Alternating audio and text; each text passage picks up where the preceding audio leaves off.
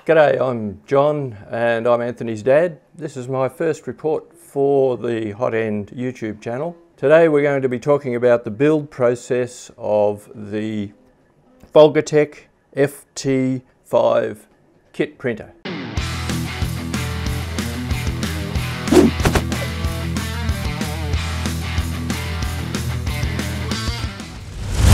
Okay, welcome back. As I said, this is my first attempt at this sort of thing in front of camera, so please be gentle with me. John Folger brought out a new printer about 4 or 5 months ago called the FT-5, which I have here in front of me. He was generous enough to supply the Hot End channel with 2 of these printers, one for myself and one for Anthony. The one for myself was the full kit version. It's a ground up nuts and bolts start from nothing kit. Anthony's, the one that he has, was partially assembled. He'll be doing the review of the machine as far as being a printer and what it can do. My part of this is purely and simply on the kit itself and the parts and the build process to put the thing together. There are a number of places that you can get help for building this printer. There's the FolgerTech sites which have the official manual. I believe the manual is up to version 6. It's been an ongoing process to get that manual to the point that it's at now. There are still some minor changes that are to happen with the manual. There's a few little errors in it, nothing major, nothing that I found anyway. So I was actually speaking to John Folger last night and we spoke about some of the little glitches that have happened with people that have been trying to build this machine. Everything is in hand. He now knows where the problems are, and he'll be doing either a version 7 or a supplement to go with the version 6 manual that tells you how to put this beast together. Now it's a different sort of printer that I'm used to using. I'm used to the old rep wrap type printer where the bed itself rattles backwards and forwards and carries on. They work fine. I've got some beautiful prints off them. I've got 2 or 3 of those. This printer is different in that the bed stays still on the X and Y axis and goes up and down on the Z axis. The X and Y axis run on rails and they glide over the top of the print bed, making for a nice stable bed for your print to be stuck to. It's not wobbling about all over the place. Now, as I said, the kit arrives in a box in thousands of pieces. I found the easiest way to go about it was to sort all the pieces out first.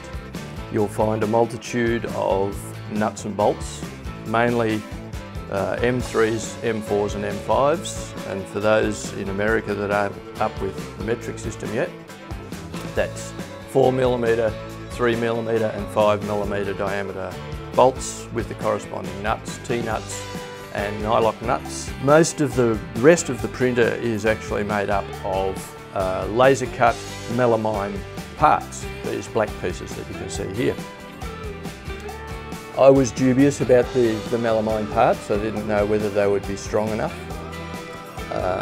but I can tell you that having put the thing together, I'd be happy to sit on this printer and not have any problems. It's strong, it's sturdy and it's stable with all these brackets that it's got. As you can see, there's multiple nuts and bolts holding it all together, so it's really solid. The X and Y, as I said, run on rails.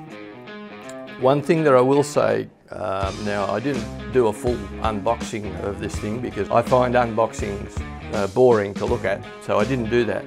But there is one thing that you have to be really careful of when you are unpacking this kit. The rails that the X and Y run on have a carriage which has tiny ball bearings in it. Now if you're not careful when you're unwrapping these rails and the carriage slides off the end, you'll have a hell of a time trying to find all the little bearings and trying to get it all put back together. So I find that the best thing to do is when you're unpacking it, as soon as you have those beams out of their packaging, the rails I should say, tape those carriages onto the rail so that they can't move. Then you don't have to worry about them sliding off the end. I put mine together over a period of about 5 days, on and off. I'm retired, so I can do those sort of things. I didn't time myself how long it took, but I'm guessing probably around 20-24 hours build time, including the wiring.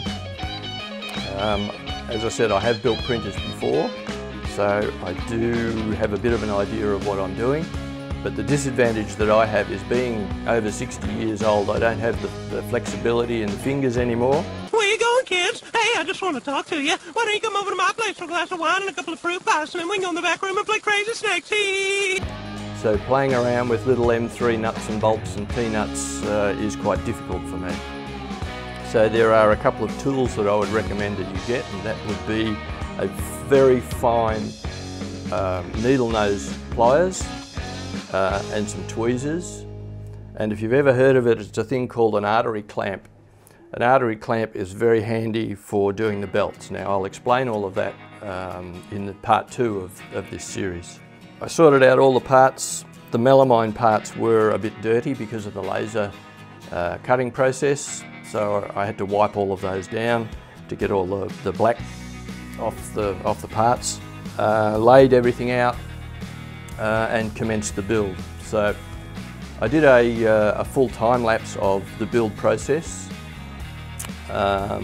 It won't actually show you a lot because it's quite fast, and you won't see a lot of detail. It's more for interest more than anything. So I do recommend that you watch it though, because it was a bit of fun to do. It's a bit funny to watch, seeing me walking all over the place.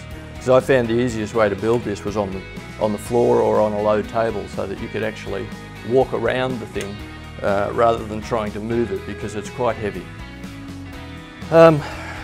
What next? The wiring. There were problems originally with the wiring, and John Folger recognises that. He's only just this morning, I noticed, he's actually came up with why people were having a problem with the wiring for the hot end being too short to reach the control board down in the bottom here. And it was purely and simply the most simple of solutions, in that there were too many links in the cable chains, which made the cable too short. Now we've been fiddling with this, as I say, for a few months, and we've only just discovered that that's what the problem was. Nice and simple.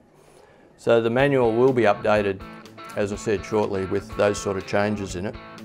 There's a couple of references where it asks you to use a certain length M3, where it doesn't actually provide that length of M3 in the kit. So you use your common sense and just go to the next size.